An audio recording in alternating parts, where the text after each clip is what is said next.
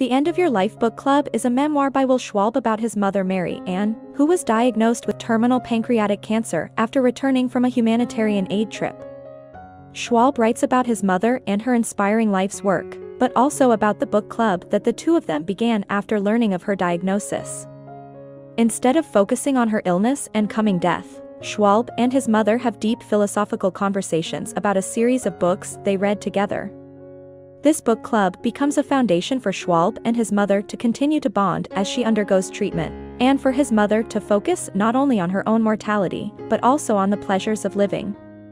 A significant part of the End of Your Life Book Club is focused on Schwalbe's mother, who inspired his literary career, committing her life to books and humanitarian aid work. Schwalbe's mother traveled the world, primarily to third world nations, to provide education and literacy services to children and adults in need. A dedicated woman with a passion for reading, it is during one of her many trips that she is flown home due to health problems. Initially, the doctors think she might have hepatitis C, but after returning to her home, she learns that she has stage 4 pancreatic cancer. This comes as a blow to her family. Mary Ann is 70 years old and otherwise in good health. Pancreatic cancer is nearly always fatal within 6 months of diagnosis. To cope with the diagnosis, Schwalbe and his mother begin a practice they have taken on at various points in their lives. They start a 2-person book club. While in decades past, the pair had read books that were interesting to them, this time they use Mary Ann's diagnosis as inspiration, choosing a book list that will help them think about the meaning of life and coping with death. The book club lasts for nearly 2 years. Mary Ann, astonishingly, long outlives her diagnosed life expectancy, shocking doctors with her strength.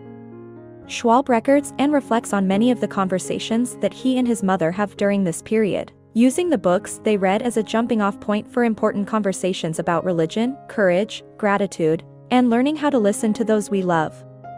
Their book list is remarkably broad, spanning from contemporary to classic literature and from mysteries to poetry and beyond.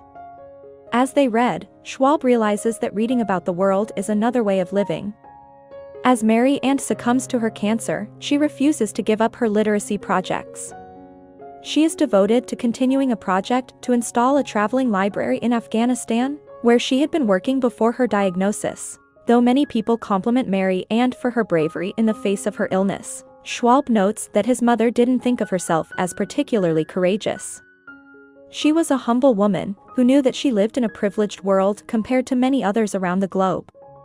Her experience working in third world countries kept her humble, and until the end of her life, she was thankful for the life she lived, despite this diagnosis and the pain of her treatment.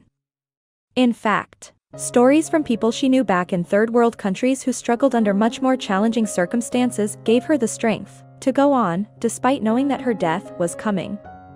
Schwalbe writes not only about his mother's work as she dies, but about her history working for human and civil rights around the globe. He reflects on the lessons his mother taught him about reading, listening, and living, sharing them with us to mark her legacy as both a kind and hardworking woman and a wonderful mother. The book is an ode to her life's work, and Schwalbe makes it clear that his mother remains an inspiration long after her death.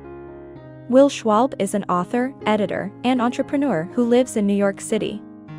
He has written 3 books and worked as the editor-in-chief of Hyperion Books before it was acquired by Macmillan in 2014. He now serves as executive vice president of Macmillan.